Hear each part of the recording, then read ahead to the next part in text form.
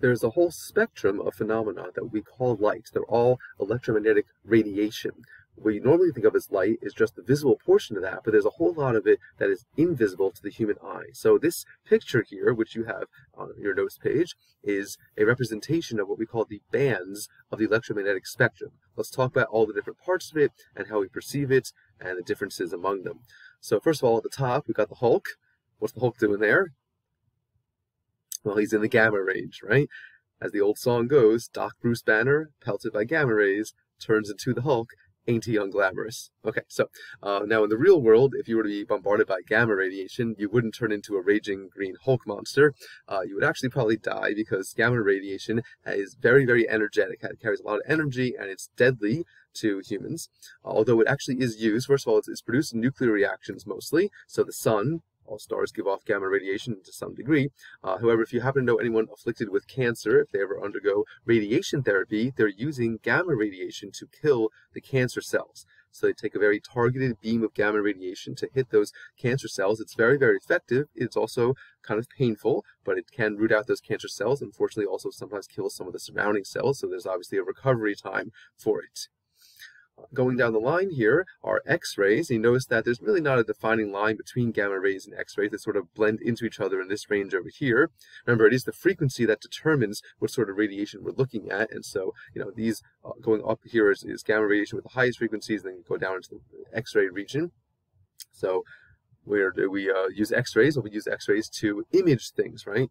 The inside of suitcases or your bones, because human tissues and bones and things like that, they reflect and absorb X-rays in different amounts, and so we use them to understand the interior of objects. Specifically, of course, at the airport, you want to see what's inside the luggage, make sure everything's safe. And so X-rays can penetrate different materials by different amounts.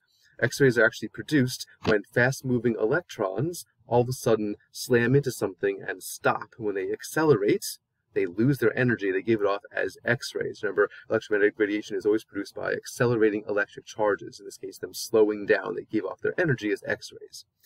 Going on down the line here, we get to ultraviolet or UV. And you're probably most familiar with this in terms of UV radiation from the sun, right? If you absorb too much UV radiation, what happens? Well, if too much, you burn. Maybe a little bit, you get a suntan.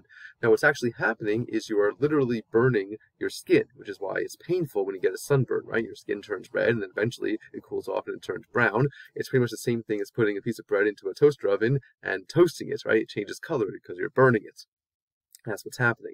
Now, unfortunately, every single time you absorb UVA radiation enough to even give yourself a suntan, you increase the chances that you're going to mutate some of your skin cells, which means you're increasing the chances of getting skin cancer, right? And so if you're outside for more than an hour or so, on a sunny day, you really should be wearing sunblock to block off the UV radiation. And of course, towards the end of the year, when prom approaches and people go to the tanning salons to absorb UV radiation, get that nice tan, well, you kind of have to weigh your options. How good do you want to look versus how long do you want to live? I know it sounds a little bit morbid, but in reality, like I said, you really are increasing your chances of getting skin cancer the more UV radiation you absorb. Okay, then we get to the visible spectrum, which is actually a very narrow portion of the entire electromagnetic spectrum. It's so narrow they had to blow it up here so we can see the color spectrum, red through violet, red, orange, yellow, green, blue, violet. Notice that indigo is noticeably absent. Turns out the frequency range for indigo is very, very narrow, and so to tell the difference among blue, indigo, and violet didn't make a whole lot of sense. So the powers that be, the people who publish these sort of things, decided that they just wouldn't name the color indigo anymore. Now, it doesn't mean it's not there, right? You shouldn't go to your Crayola box of crayons and throw away your indigo colored crayons because the color still exists. It's still in the rainbow. We just don't name it anymore. So instead of Roy G. Biv, like I'm sure you all learned, I guess it's Roy G. Bouf, right? Because there's no indigo color named it anymore. And so you see that since this is in order of frequency, higher frequencies toward the top, lower frequencies towards the bottom, violet has the highest frequencies, red has the lowest frequencies.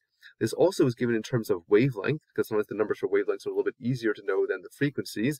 If we were to put these numbers in nanometers, which is a convenient unit, 10 to the negative 9th meters, the wavelength for violet would be around 400 nanometers, and for red, this is 750 nanometers, although the more typical range of wavelengths for light, for visible light, I should say, is between 400 and 700 nanometers. Most humans, on average, can see between those wavelengths of light. So those are good numbers to know, the visible spectrum between 400 and 700 nanometers. And of course, what do we use visible light to do? We use it to see, right? Because we can't see any other bands of the electromagnetic spectrum. Going on down the line, here we've got infrared, something you've probably been familiar with. Do you know how we experience infrared? We experience it as heat. So anything that gives off heat that you can feel without actually touching it, you're actually absorbing infrared radiation that is emitting and it's going through the air to you. So for example, if you build a fire and you want to warm yourself by the fire, you're not going to stick your hands in the fire. That would make a lot of sense. You'd burn, right? Instead, you put your hands near the fire and you still get heat from it. You're actually absorbing infrared radiation from the fire.